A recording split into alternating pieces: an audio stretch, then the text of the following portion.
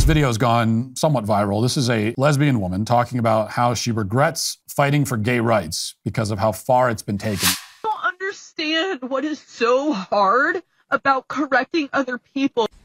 I'm so sorry I fought for gay rights. I'm so sorry for all the pain and suffering I went through, and had I known y'all were going to take it this far,